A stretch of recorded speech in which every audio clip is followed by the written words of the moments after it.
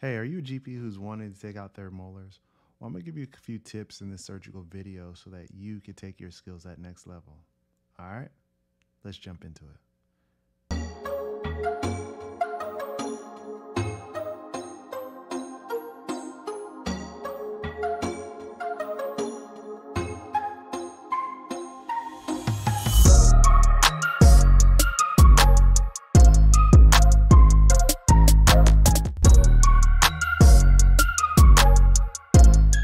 Before we get started, I'm Dr. Jared Williams. I am a conscious dental surgeon, but I'm your third molar expert. After completing over 10,000 surgical procedures, there's been a few tips and tricks that I've been able to learn over the years. And I want to use this channel to shorten your learning curve so that you as a GP could do third molars in a easy fashion. So if that's you, click the subscribe button, smash like. But then what I want for you to do is take some notes so that you and your patients can smile after surgery. All right, let's jump into it. Are you a GP tired of referring patients out of your practice and losing out on production? Did you know third molar surgery is a $3 billion industry? If you are ready, join the 5-day third molar surgery challenge, which will give you the confidence, knowledge, and skills to remove third molars safely. During this challenge, you'll enhance your surgical speed and gain exclusive access to insider secrets that specialists for years have tried to keep hidden. By learning these techniques, you'll be able to serve more patients, add more skills, and be the go-to doctor in your area. Don't miss this incredible opportunity to boost your skills, increase patient volume, and revolutionize your practice. Enroll now and let's embark on this exhilarating journey together. All right, so as you can see, this patient's already anesthetized and we're ready to rock and roll. Now, when I see a tooth like this, I'm not too quick to go ahead and put a burr on it or start cutting it, and I'm not quick to place a flap on it, just for the simple fact that majority of the amount of the tooth is already exposed. And so when I see that, I'm just like ready to rock and roll. And so I'll go ahead and grab my Minnesota. That's something that you always want to have with you at all times. And I'm literally going to go ahead and start wanting to elevate this tooth and take it out. I'm not wanting to lay a flap or anything. I just want to get an idea of how much of a challenge am I going to have with the roots of these teeth. Because when you're taking out third molars, it's all about the roots, baby. It's always about the roots. So as you can see right now, we're going to go ahead and place our elevator back on this tooth. And this is a 77R. All I'm wanting to do is see if I can get some movement on it. And once I'm able to get some movement on it, I'm ready to rock and roll.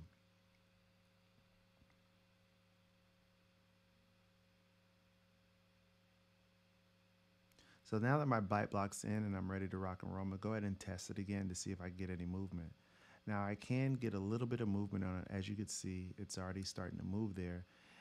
But I could force it out, but I don't, because I don't want to break the lingual plate or damage the 12-year molar that is right here, right? So now that I could see, I could get a little bit more movement. I'm gonna see if I could move it a little bit more. I am a very patient doc, and as you can see, I already have some movement on it. Simply what I want to do is this: I want to make sure that I don't snap the jaw by putting too much force, because you could actually do that on these cases just because of where the force is. But what I want for you to do is just go ahead and elevate it just a amount. And once I get to this point to where I could basically elevate the tooth out, all I want the tooth to do is just come out easily. I'm not trying to force it. All I want to do is just let it come out easily. So now what I'm going to do is I'll get my surgical handpiece.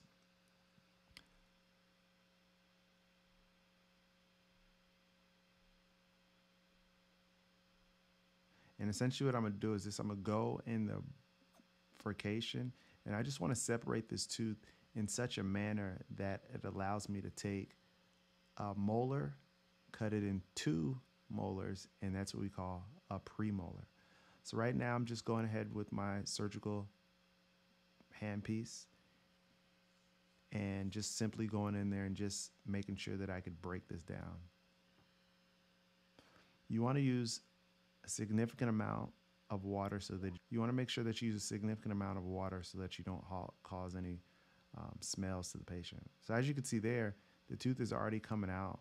The reason why it's coming out so easily because I already started the process of elevating that tooth before I put the handpiece on it. And it's very little cutting that I have to do to the tissues, which means the patient is going to heal a lot faster.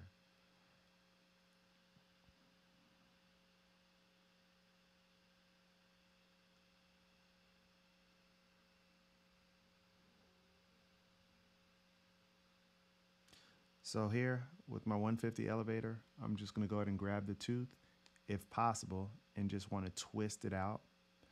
Doesn't seem like I'm being able to get in there like I would like just because of where the tooth is positioned.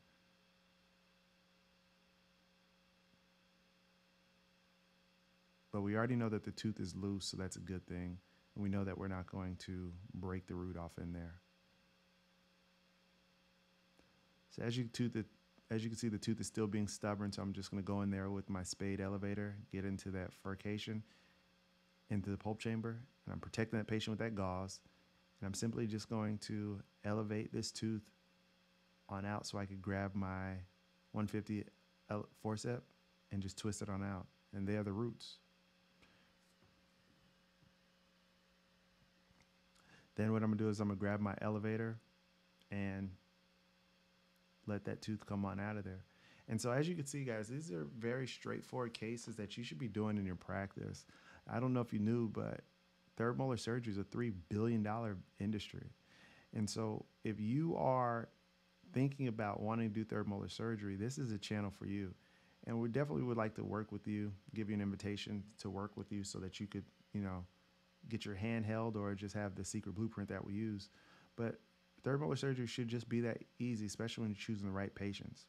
So we've irrigated, we have curated to see if there's any damage to the adjacent teeth, and that's it. And then we go to the other one. And ladies and gentlemen, that's how you do third molar surgery efficiently, confidently, and with a smile. All right, guys, I'm Dr. Jared Williams. Hopefully, you'll be doing third molar surgery tomorrow for your very next patient. All right, guys, make it a great one.